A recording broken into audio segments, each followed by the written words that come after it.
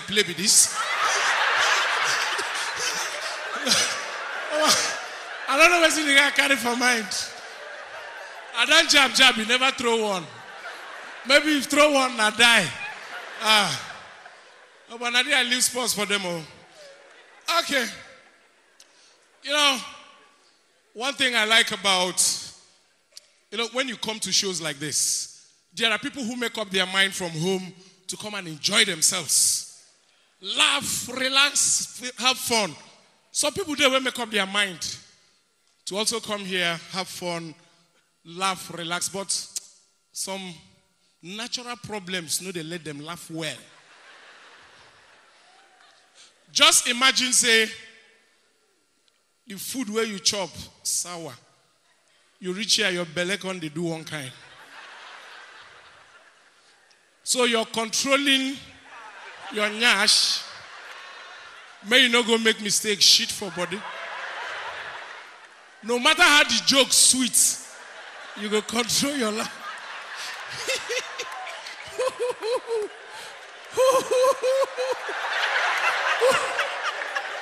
When you laugh too much, anything can happen. Then it gets another set where you are already aware of your mouth odor before you got here. So you're behaving yourself in order not to inconvenience other people who pay. So when they're laughing, you're gonna do.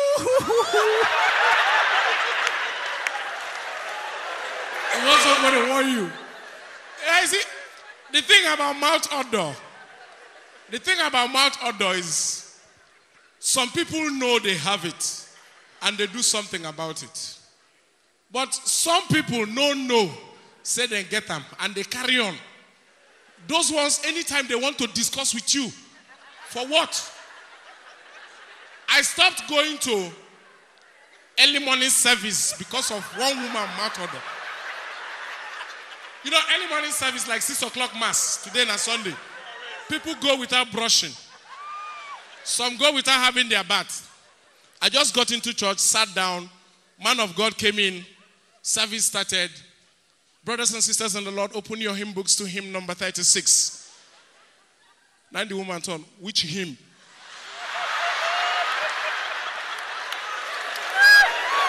I give her the hymn book. I said, take the hymn book, sing. I'll collect it after service. Sing. That kind of bad. Now, what do they take? For those of you who get them but no, and your friends are afraid to tell you because they don't want to hurt your feeling. There are signs where they take no, say you get mouth odor. And I'll tell you those signs. One, once people begin to give you toothbrush and toothpaste as gifts, maybe Valentine gift, birthday gift, check yourself. Once you enter church or party, you carry another person, baby, hey, fine baby. As soon as you carry him, you say, baby, the baby,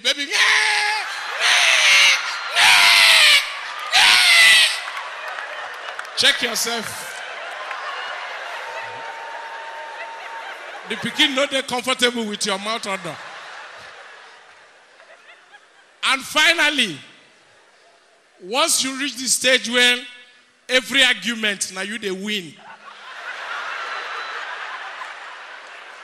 Once they raise one thing now, somebody say, no, my friend, it's not like that. Let me tell you. Immediately you say, let me tell you. You say, the person is okay.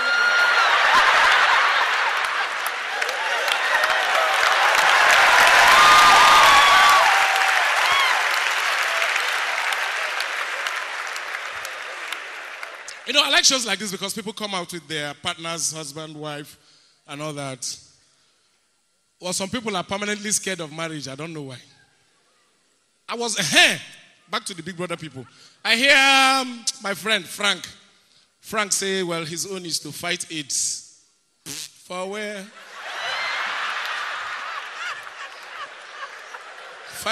Fight waiting. Something will be past you. You know how many people who don't fight AIDS? the amazing thing about AIDS, if you find the cure tomorrow, trouble. You don't find it, problem. Look at what people are doing when AIDS day. Imagine say AIDS no day. You go just reach bus stop like this, you go see one woman host speaker, another man there back.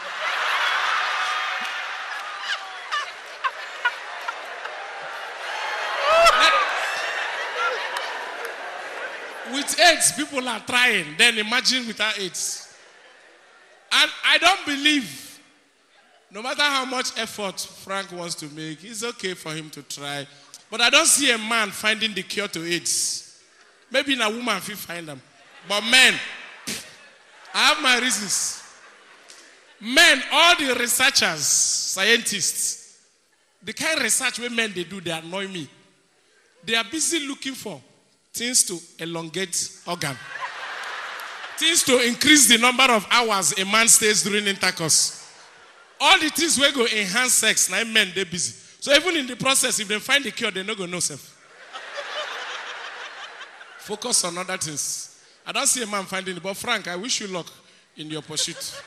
Try harder. You know, I was talking about marriage and how people are scared. You know, sometimes now the definition of marriage, now they fear some people when you hear, when your friend tell you what you need to go through for marriage, you go panic.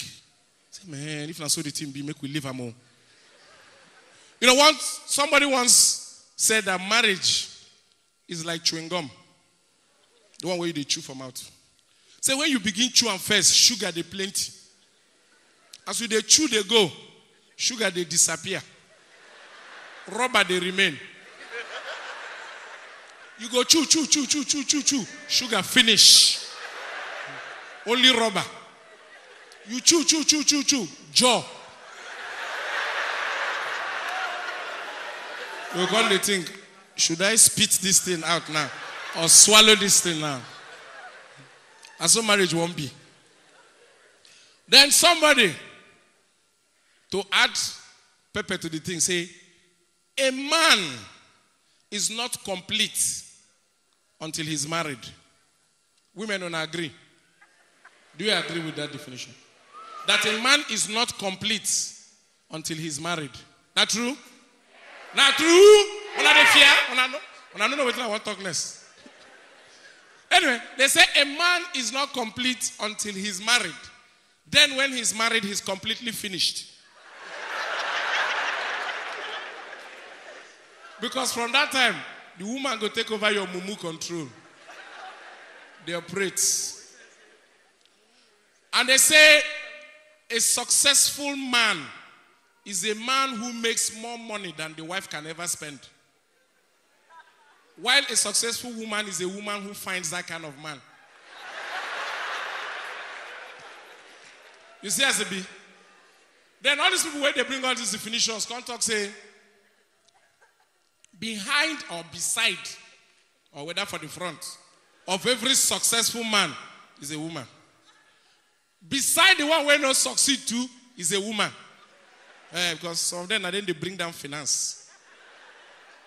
Of course, they say no romance without finance. So some of those ones, they attack pocket. Psst. One man was dying and was in hospital. Doctors don't tell the wife, say, you see this man, he's not going to make it. 48 hours maximum, he's dead. So just allow him enjoy his last hours on earth.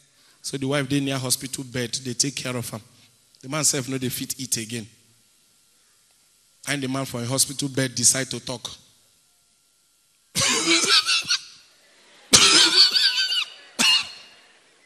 The wife say, easy. Honey, I want to say something. The wife says, shh, sleep. Doctor says, sleep. You know women, how they want to be your mother instead of your wife. The man refused. I want to say something before I move. The wife says, shh.